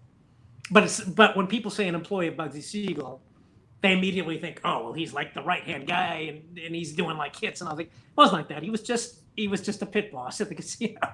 So, as far as I know, I don't know. I guess they made a movie, Durant's Never Closes. They did. I was an extra in that movie. You were? I haven't seen it. Was it any good? It's funny because I always wanted the perspective of someone who hadn't seen it, who didn't know anything about the story, because I knew the story. And so we did, for the 40th anniversary of the Don Bowles bombing, we actually did an event on the rooftop of the Clarendon. And so it was so I knew the story, and it was more abstract storytelling as opposed to being verbatim. type things. And so I always would love to have heard from somebody from outside who didn't know the story, what they thought about. But no, I mean, it was the I mean, it's like, but you know, Travis, bombing, it was a seminal moment in Phoenix. I mean, nothing else had ever happened like it, and it was incredibly dramatic. It's like, all right, it didn't kill him. He's like, he's on his deathbed in the hospital. It's like, all right, do any of these guys look? And he's like pointing, because he had like a meeting, I guess, with one of these guys, or I can't remember how he knew, but it's like he pointed out Adamson, and it's like all the dominoes, all the evidence, came into play, and all the dominoes lined up. So it's like, yeah. Yep, indeed. All right, another place I missed going to. Okay, what restaurant had a medieval themed miniature golf course right next door? Before closing early in the 1980s, that would be Green Gables. Green Gables Golf Course, miniature golf. Yeah, I remember going. I distinctly remember going to the miniature golf. Loved it. Unlike a lot of miniature golf courses, it had like a unified theme where everything was that, you would putt the balls through the castles, and there was this great hole where it had like this drawbridge that would go up and down, and you had to time it. Otherwise, go across, or the ball would drop into this moat, and you'd have to reach into the murky, filthy water to retrieve your ball. Right. Yeah, so it was like the first miniature golf course that I can remember. I guess technically it was the second miniature golf course ever made in Phoenix, and it's the one that stuck around and sort of began the miniature golf craze in Arizona, which culminated in I knew it as golf and stuff, and I guess it changed to castles and coasters today. Right. But it was right next to a restaurant that was there earlier called Green Gables, and I vaguely remember going there only a couple of times. I guess even when I went there in the 70s, from what I gather, it was sort of like on its downward trend. But I guess in its heyday, people would be, all the waiters and waitresses are dressed up in like knights and medieval themes, and and you would have the knight guiding you to your parking spot with his little lance pointing to your parking spot on his horse. Yeah, they had it's sitting there on a horse. Yeah, I remember that. So it was great. So yeah, it's one of the great famous restaurant and golf courses around Green Gables. Indeed. All right. So back in '79, part of Legend City Amusement Park became the first amphitheater built for rock and roll concerts. What music star's father was part owner of Compton Terrace? Stevie Nicks, who performed there a couple of times from what I gather. I must say, I never went to a concert at Compton Terrace, but I remember hearing a few way in the distance when I was visiting Legend City. Oh, that makes sense. Yeah. So, Legend City was this great amusement park that was sort of, again, it had like a coherent theme, a Western theme. And I grew up thinking that, well, every big city has an amusement park. There's Disneyland, which, I understood was the king of amusement parks, but it's like, well, I'm sure every city has a big amusement park, and the one in Phoenix was Legend City, and I found out later, like, no, not every city has a big amusement park like this. This is, didn't realize how special it was. But yeah, I guess Compton Terrace, which was, I guess, the first big outdoor amphitheater for rock concerts in Phoenix.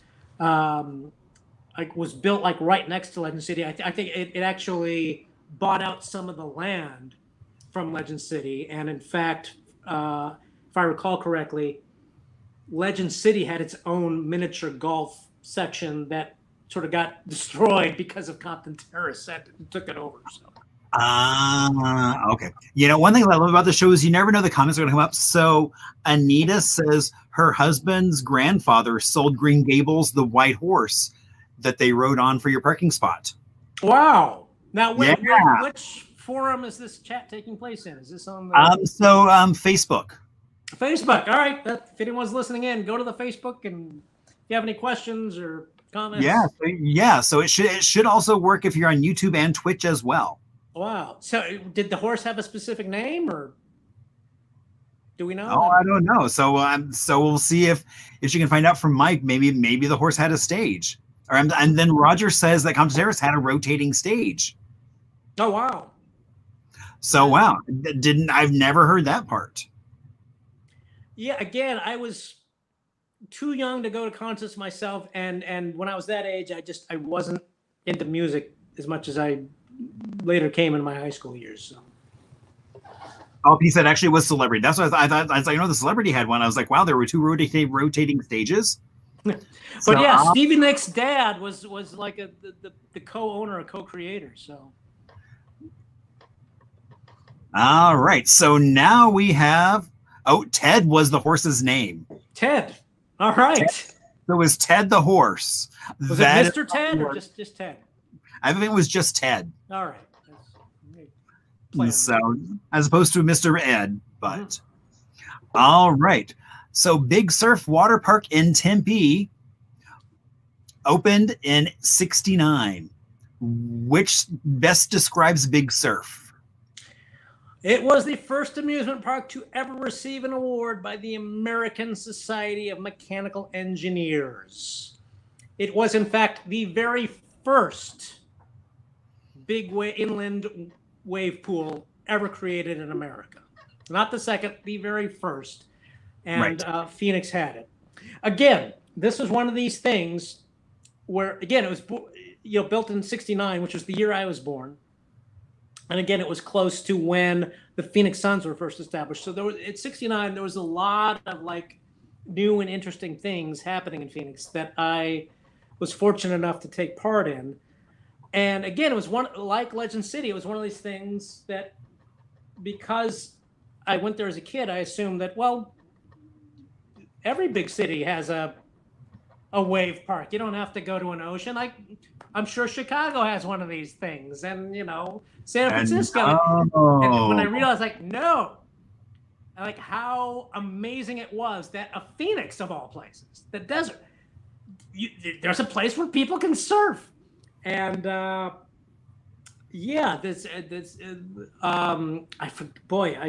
wish I had my notes in front of me. This was like the brainchild of one guy, whose name I don't know. Maybe somebody in Facebook can shout out, who developed this theory and made like a small model in his backyard and said, well, I can just I can make this as big as I want, and came up with this idea that became Big Surf. And I have many fond memories of always hating to go to Big Surf, and I will explain what I mean by that. To me, Big Surf, and I'm glad it's still around. I would love nothing more than to go to Big Surf today. I know it came very close to closing on a number of occasions. But it's one of those things where it's like I'm sure everybody has experience of something that you always had a bad experience with, but like years later, you still look back with fondness.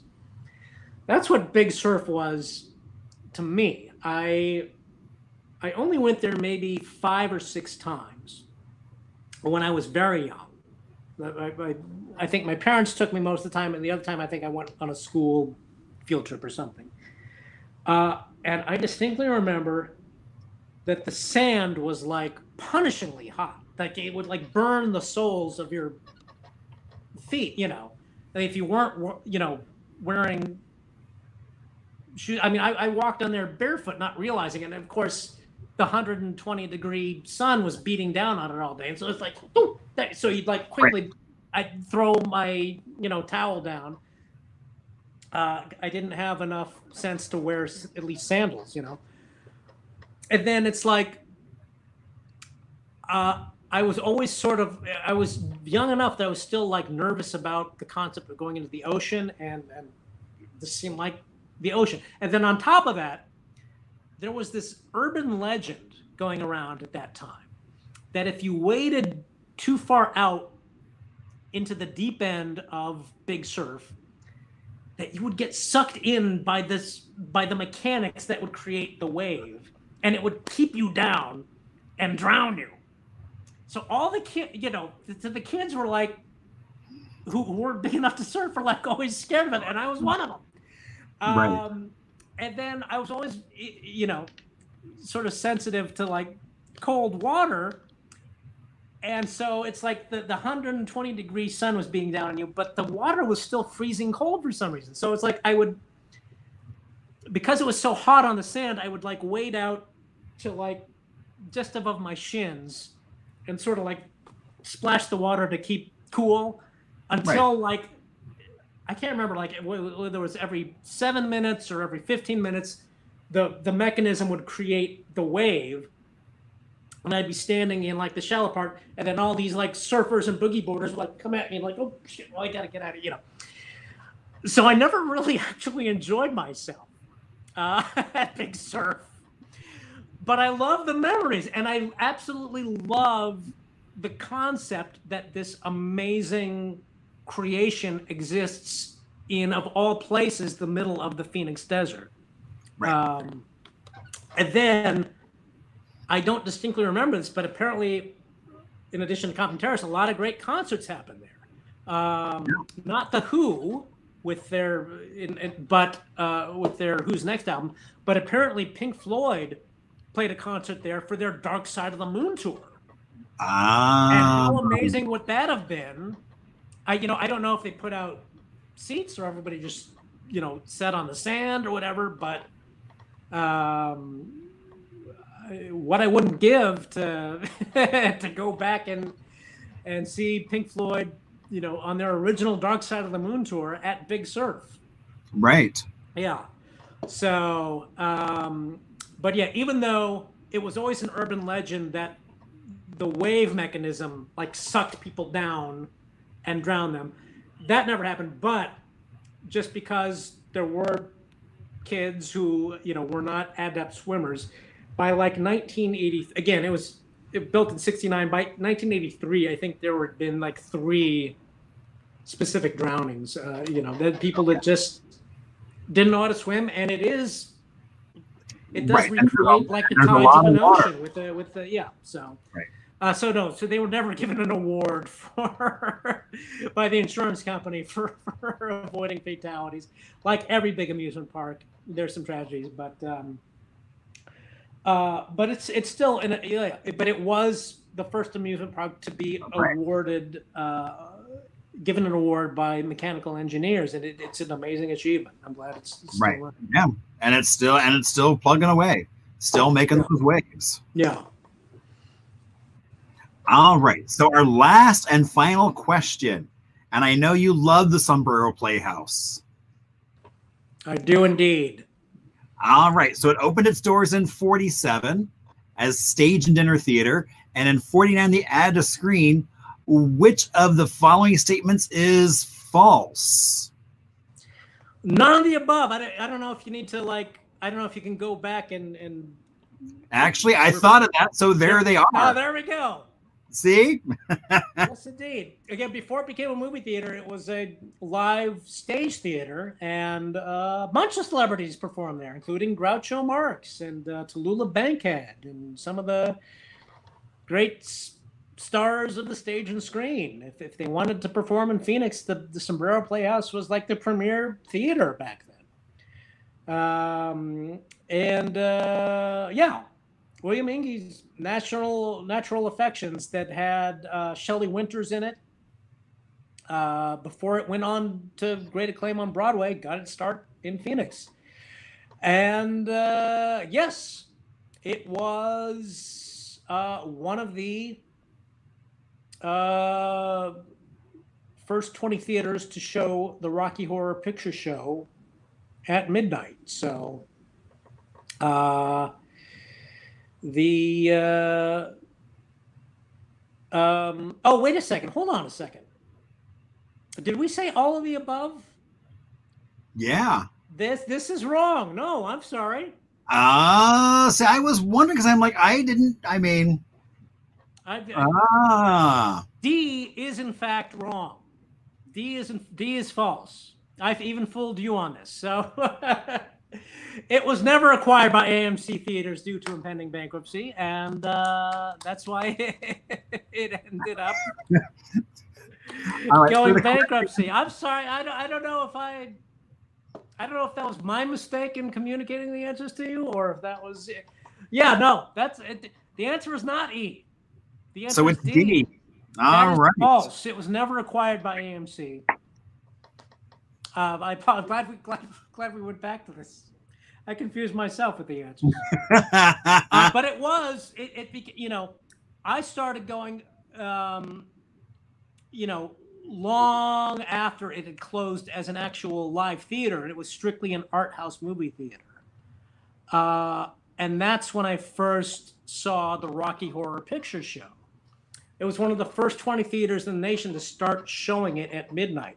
The Rocky Horror Picture Show, it began its initial theatrical run in Christown at U of A theaters, and it completely bombed. Nobody saw it.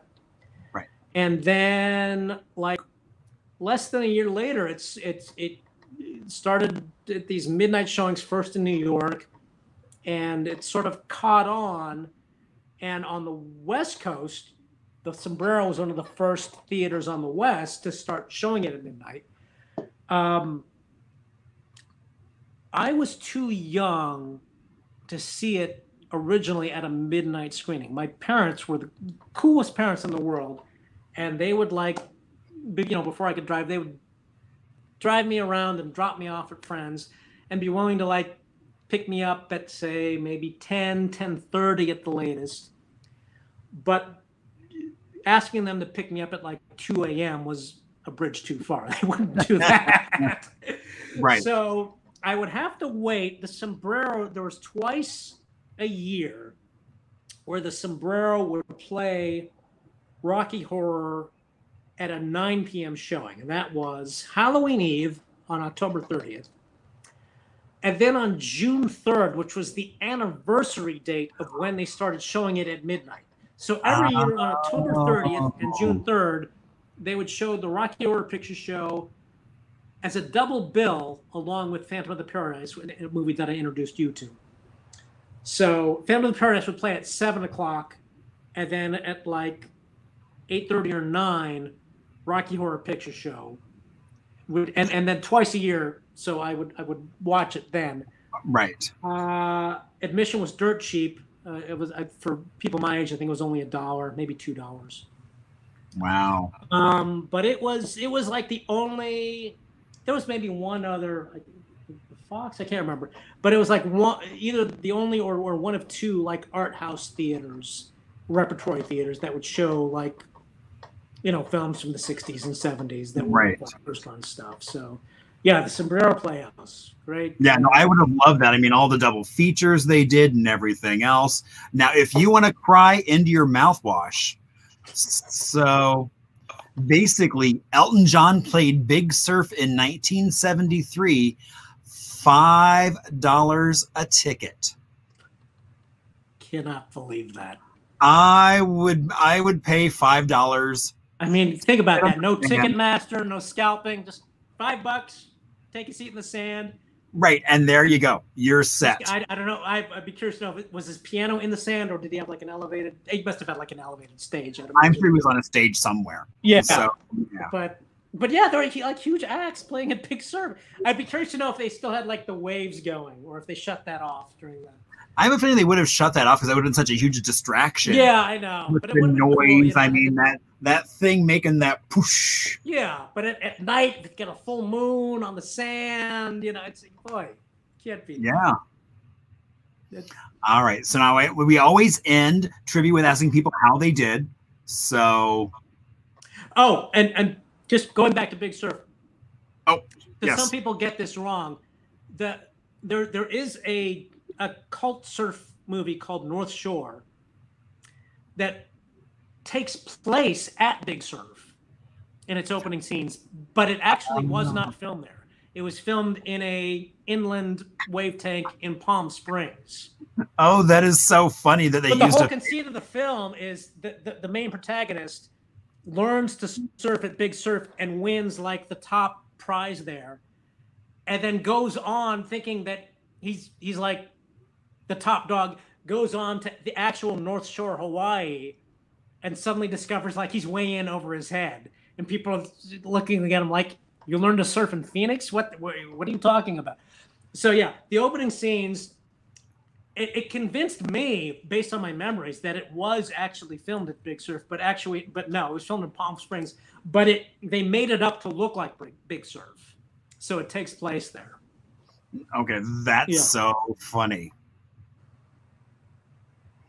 So Justin, thank you so much for coming on and sharing stories from your childhood, from just kind of the ethos. So, well, thank you. Oh my gosh, so much fun. It's been a real pleasure. If there are viewers out there who are on Facebook but still not part of it, look up the site Vintage Phoenix, and if you don't have a suspicious profile, then our moderators will probably approve you, but they, but Joanne, I don't know. If there's any red flags, we don't want spam. But if you get rejected, find me on Facebook and send me a direct message and appeal your case. We'll put you on there, because there's a lot of continued history. Marshall Shore is the absolute master hip historian of Arizona history, but you can still find a lot of historical tidbits on the Vintage Phoenix site, so I hope you'll visit. Well, I mean, that's what I love, is because it's people that are just sharing their personal stories, and so often it's like suddenly you find this little tidbit that never made it into the newspapers about something, or so it's always connecting to something. So there's always that little side piece. It's like, oh, that's the golden nugget right there. It amazes me, like, what it's grown into. And there was an actual, like, reporter, I forget, one of the TV station, or I think I was doing a podcast, and she was like 30 years old, and I remember she like went on there and asked, can somebody explain to me what a Ladmo bag is? And it's for the people who grew up in Phoenix, they're like, oh my God, how does somebody not know what a Ladmo bag is? But it's like, we forget that, well, the show's been off for so many years. Right, exactly. Yeah, it's amazing. It's still amazing what that site grew into. If I could just leave you with a final story about how the longer version of how that site got started. Again, I grew up in Phoenix, but I went to college in Tucson, and then the week I graduated college, I moved right out to Los Angeles, where I've lived the rest of my life. So it's really, my only my childhood and teenage years that I grew up in Phoenix, and so I sort of, I would visit like maybe once or twice a year around Thanksgiving or the early spring, and so I would see sort of the changes, but because I wasn't living in the city day to day, occasionally, a number of years would go by where some of the radical changes that the city had undergone would sort of hit me in the face. And so there was a friend of mine who also grew up in Phoenix and ended up moving to Los Angeles. And he ended up posting again. Yeah, this was like maybe 12 or 13 years ago. He did a Facebook post about how he visited Christown Mall and how depressed he got because of how much it changed. Christown used to be this vibrant thing. It was like the center of social and commercial life in Phoenix during like the late 70s and early 80s, or at least, shopping malls were. And then Christown was on our side of the city. And he's saying, man, this really depresses me. And it's sort of like he expressed feelings that I had felt, but that hadn't expressed. I'm like, oh yeah, you're right. So I originally started this Facebook page called the Late Great Christown Mall, dedicated to the way Christown used to be. That was sort of like the first Facebook page I created. And then I started thinking, what are some of the other things that are no longer around in Phoenix?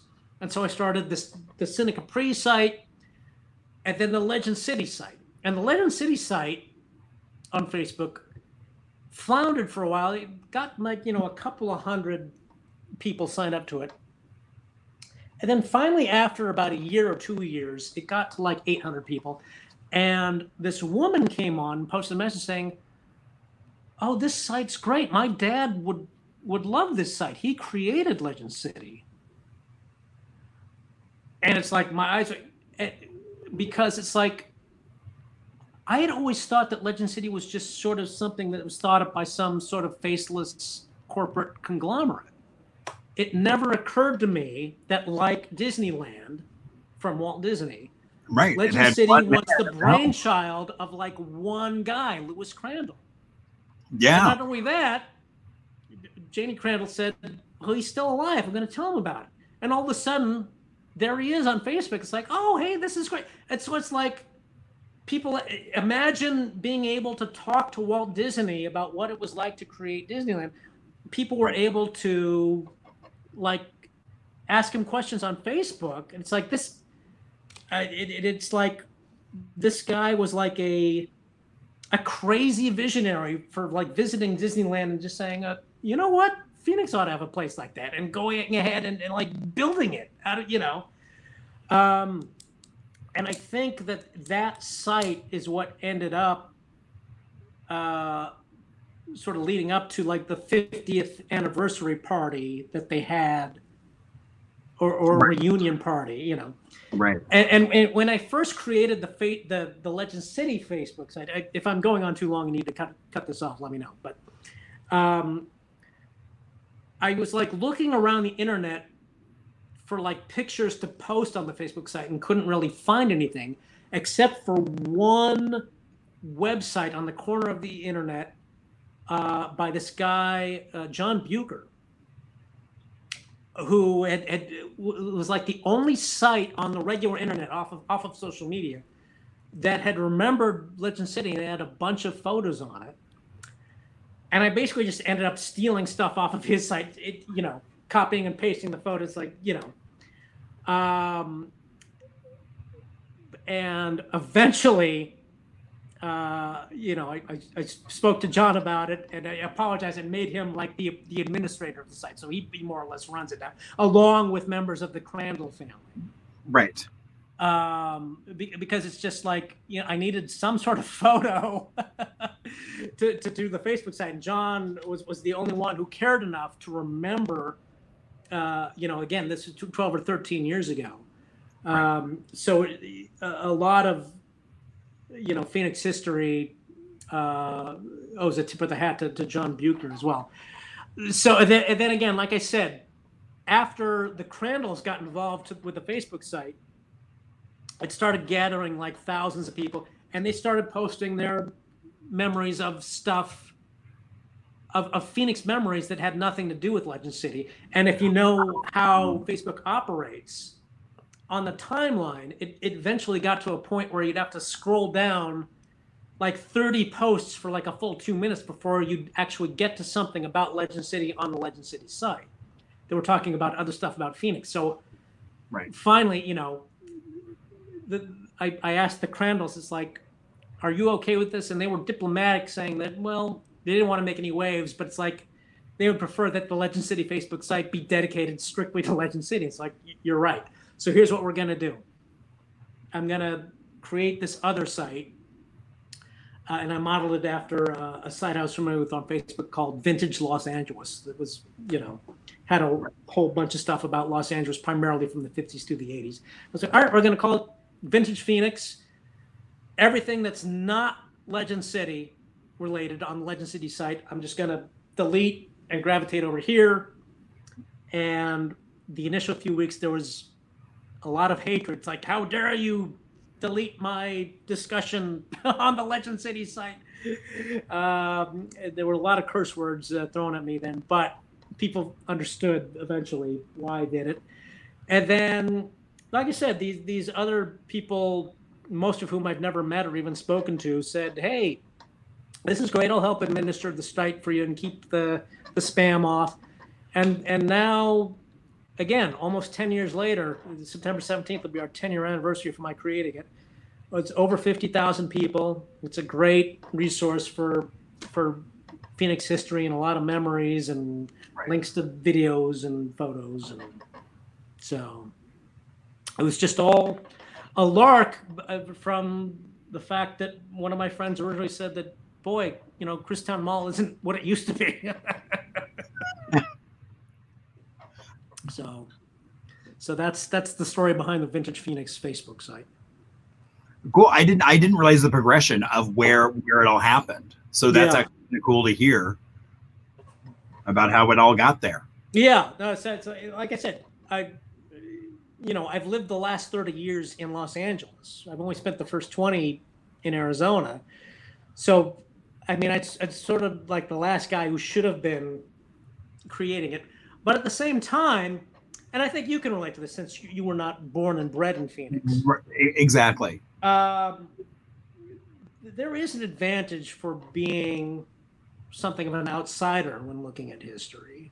Right. And I'm sort of like a hybrid because I distinctly remember, you know, the 70s and 80s. But in terms of the very vast and profound changes that the city has gone through, especially the last 20 years, but really even get started through the 90s. It's something that I've sort of like observed in dribs and drabs from just, you know, 2 or 3 weekend visits a year, or from afar, you know, watching other people. It's sort of like, oh, I haven't been to, you know, Metro Center in like 10 years. It'd be great to visit. Oh, what do you mean it's not there anymore? Oh, wow. They're tearing it down. It's, you know, so it's a very different perspective when you're in the middle of it, living through the changes, the incremental changes day to day. You know, you don't necessarily appreciate it versus when you're only, you know, you're getting smacked in the face with it once every 2 years. It's like, what do you mean Appetito's isn't there anymore? That was like the best sub sandwich place around, you know. So it's been an interesting ride, sort of observing the changes of the city from, you know, not terribly from afar, from like on the East Coast, right. I mean, but from several hundred miles away. Right. So. But no, this has been a great pleasure. I absolutely love your Arizona History Happy Hour as well as everything you bring around town in Phoenix as a historian. I know you're always involved in always trying rooftop bingo or presentations. It's I know. Looking forward to cool weather so we can go back to the Clarendon and do some rooftop bingo. Cheers to that. Wow. Indeed, I agree. I miss that so much.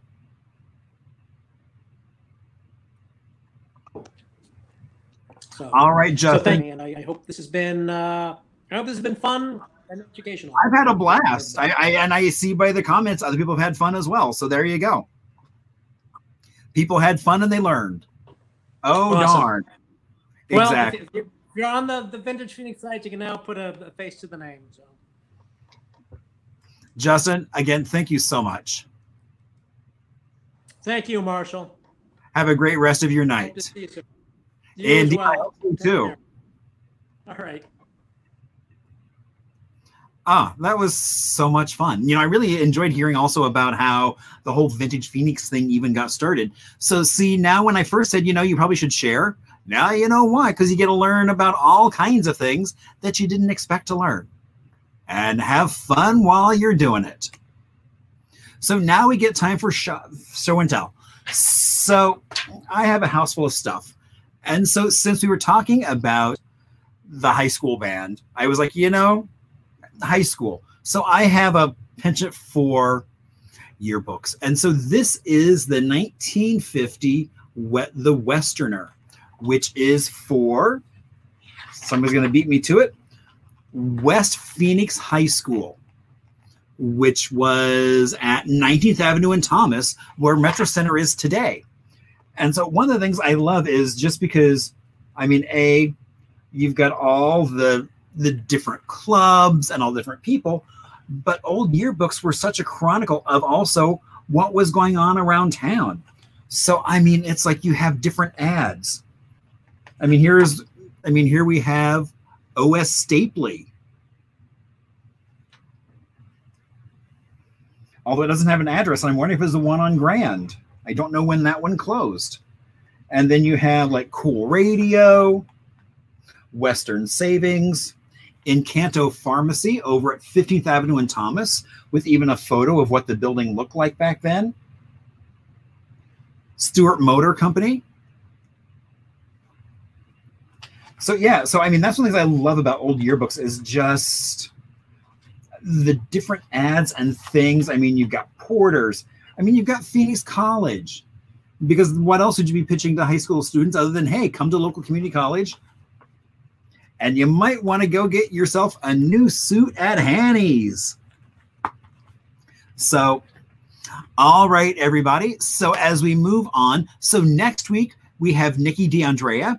So, you know, there's probably going to be some sports stuff. I bet there'll be some play stuff. So kind of a lot of fun stuff. She's been a writer for Phoenix New Times. I think even editor of it at one point. I know she was with New Times for a while. So she has a lot of great stories to bring.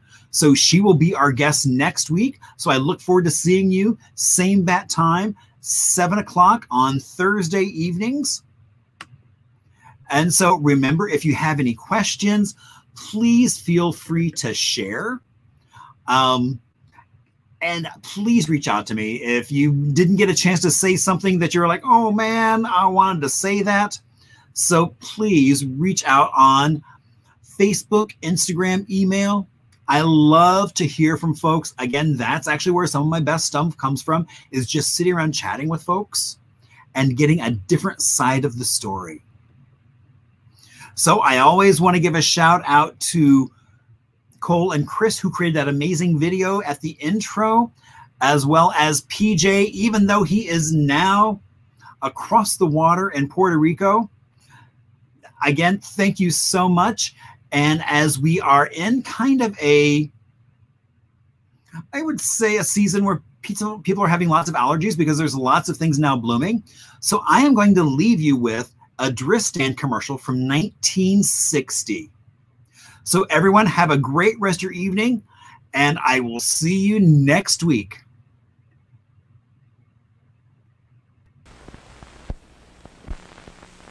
When hay fever pollen invades your sinuses, brings runny nose, watery eyes, take Dristan.